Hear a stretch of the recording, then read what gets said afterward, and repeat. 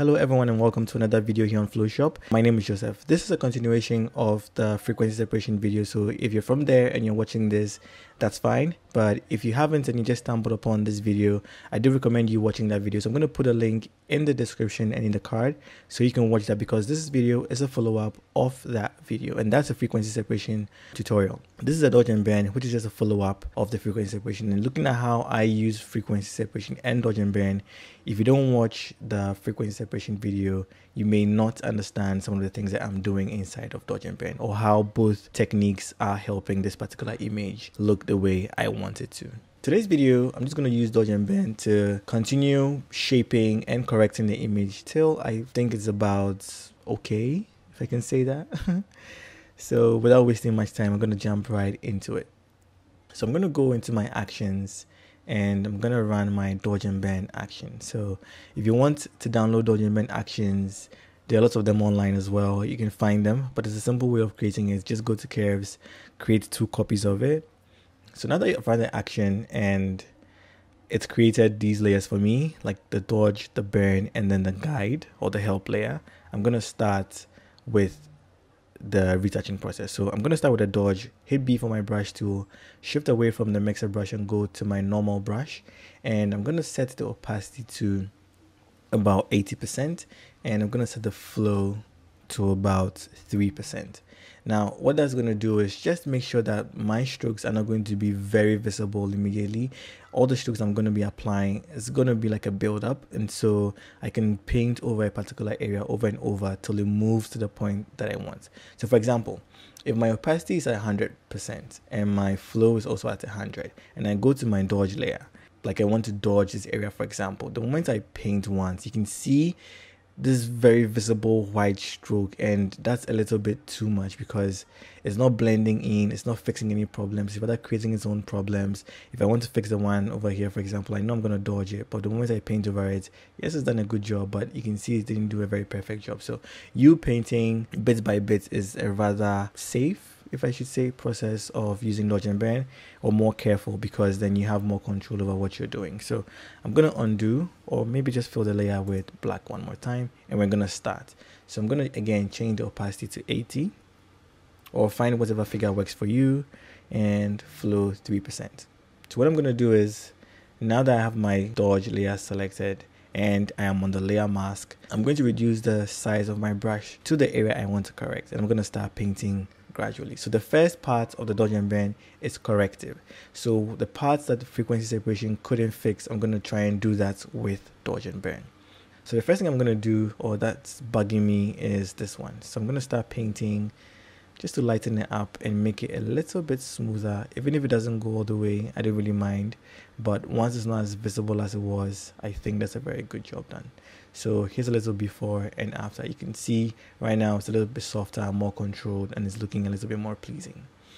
All right, so I'm just going to go over and then just keep painting transition areas that are not really blending in as well as they should, and I'm just going to be painting and correcting that. So again, I have my left hand on the left and right bracket keys, and I'm making it bigger or smaller depending on the area that I'm painting, and I'm just trying to fix that. So right now that I'm doing the dodging, it means that I'm just concentrating on areas that are darker than they are supposed to be, and I'm just dodging them to lift it up to a point where it blends in with the rest of the surrounding areas perfectly. All right, so just like that. I'm not zooming in or zooming out because this image is going to go on social media, and even this view on my PC is already like detailed enough, so I'm just keeping it right here.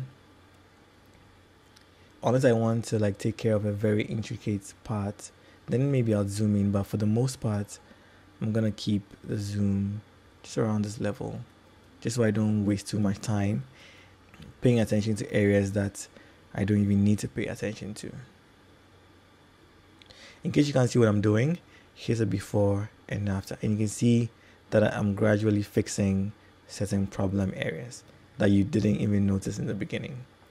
If you can't see such problems, just keep practicing. You begin to see it the more you dodge and burn. And remember, you're just adding shape, right? You want the image to pop, so you just have to be careful and know that the dodge and bend you're doing is to even out transitions, yes, but it's also supposed to enhance the overall form or shape of the subject, just like that. All right, now the problem doesn't exist in the dodge alone, so I'm going to move to my burn layer and I'm going to start darkening areas that need a little bit of darkening. And sometimes when you do that, you begin to see areas that you missed when you were dodging. So by all means, don't start with dodge and finish everything concerning dodge. You can always alternate between dodge and burn. Just go back and forth till you feel you've covered enough of the blemish areas. One other thing too is, unlike frequency separation, you can create so many dodge and burn layers just to tackle different parts of the image. That's what I like about dodge and burn.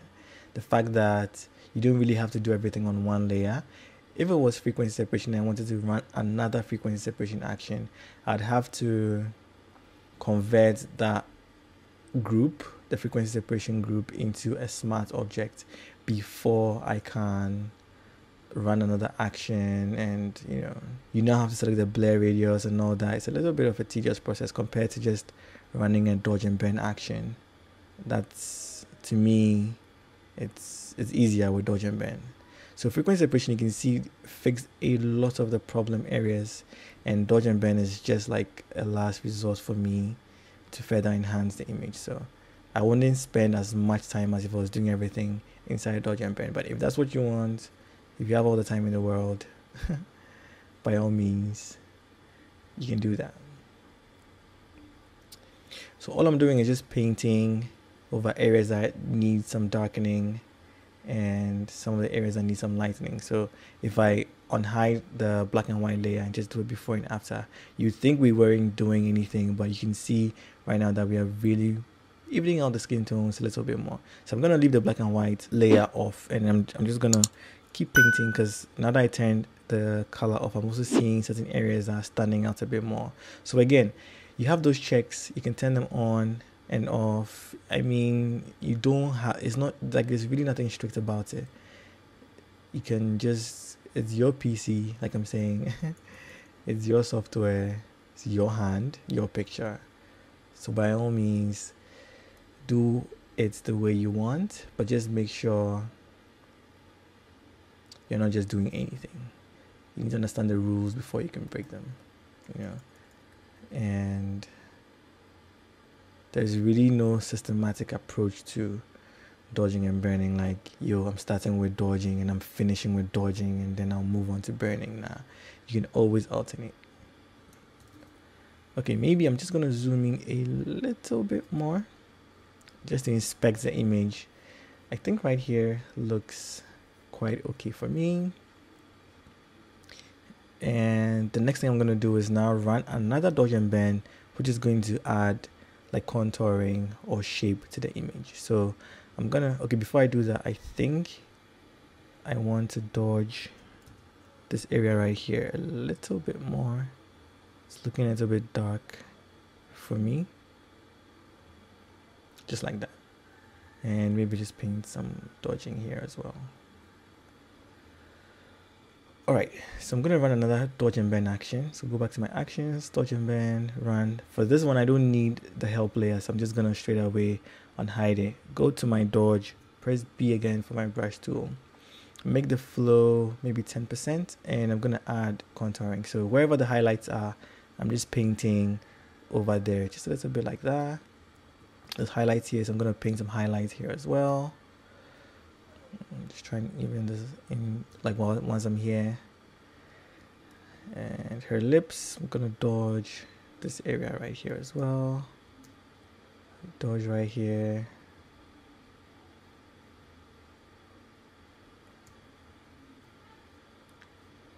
So wherever the light already exists, I'm painting right there. And I'm also being careful because I don't want to change her shape at all. I'm trying to keep it as natural as possible. Okay. So here's the before and after, before and after. All right, so we're gonna go to the burn and do the same thing. So I'm just gonna go around like that. Wherever the shadow, I'm just gonna enhance it by darkening it some more. Perfect. Her lips, just gonna burn that. And just adding more shape to the lips. So the corners, anywhere there's a shadow, I'm just going over to enhance that. So the nose, I'm doing the same thing.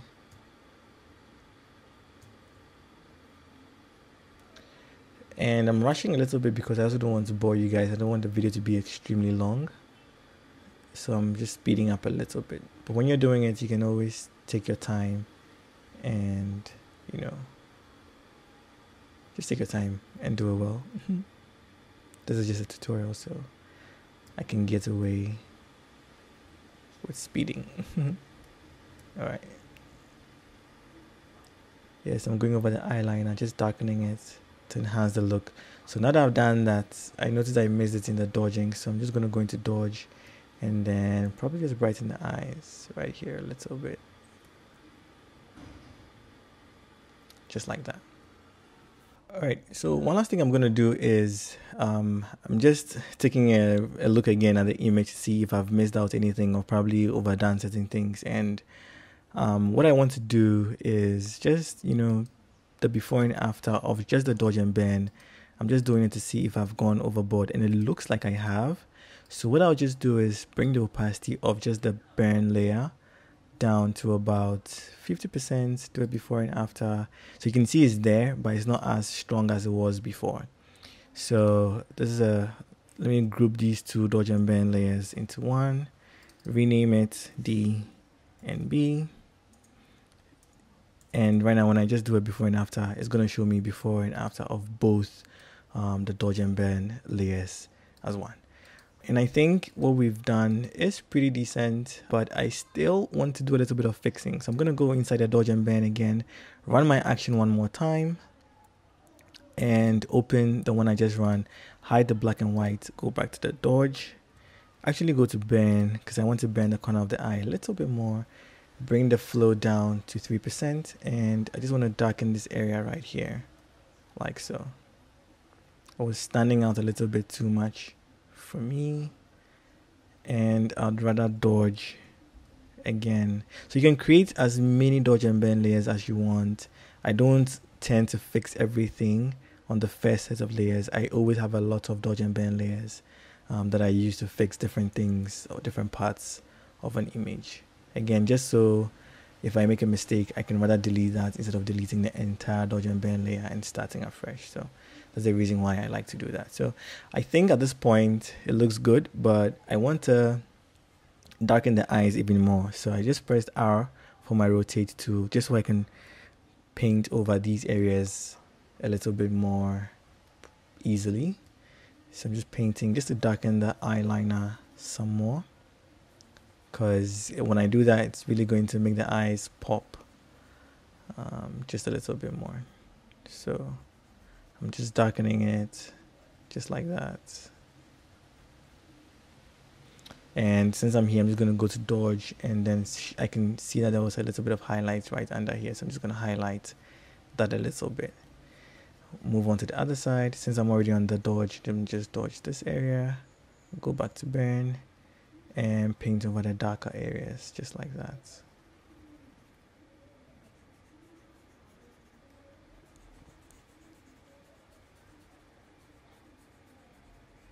So I'm just painting over.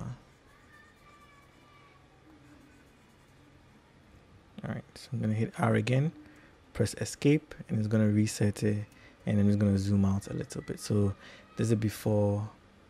You can see the eyes really pop out now, and with a little bit of dodging under the eye, it's just making it pop a little bit more. So at this point, I think I'm done with the dodge and burn, but there are a few things I want to do to set the image right. So I'm just going to zoom in a little bit like this, create a new blank layer, hit J for my healing brush, and I'm just gonna heal certain areas that are standing out now that I've done all these things. So even though I did healing before doing frequency separation and dodge and burn, after I did that, it's brought out certain blemishes that I think I can just heal and get rid of those easily. So like I said, even though I like to do my healing before I do frequency separation and dodge and burn, you can always do it at any stage of your retouching process. What matters the most is your end result, not the process, right? Okay, so I'm just healing little by little the areas that are standing out to me, just like that. Perfect.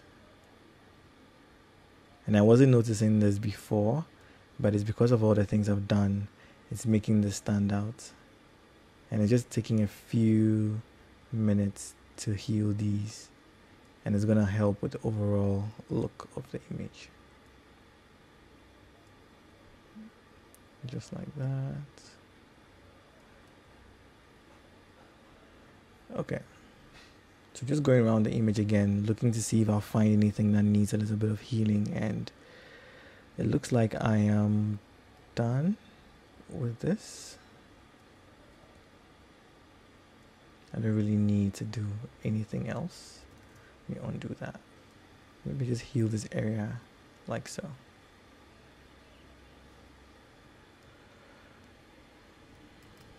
Okay, I'm just gonna zoom out now and do a before and after of the healing, and you can see it's just a little bit of fixing. So normally when I do healing at this point, I always bring the opacity down to about 60%, and that's just about right. So before, after, before, after. And I kind of like where we've been able to move the image to. So what I'm going to do, just to finish off the image, even though I said it's a dodge and burn tutorial, I'm going to run my melanin action. Again, if you don't know how to get this melanin action, I'm going to put a link in the description or in the card. You can check that out.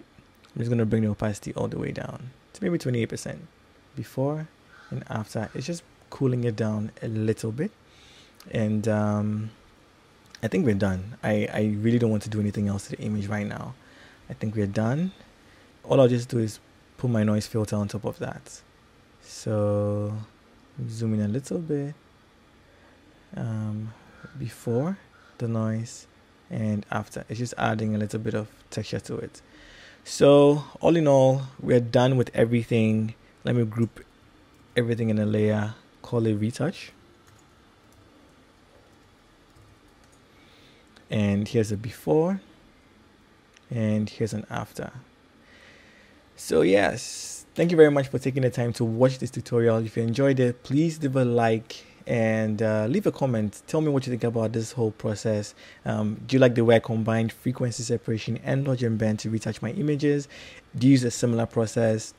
Is your process different? If you're new and you haven't subscribed, don't forget to subscribe.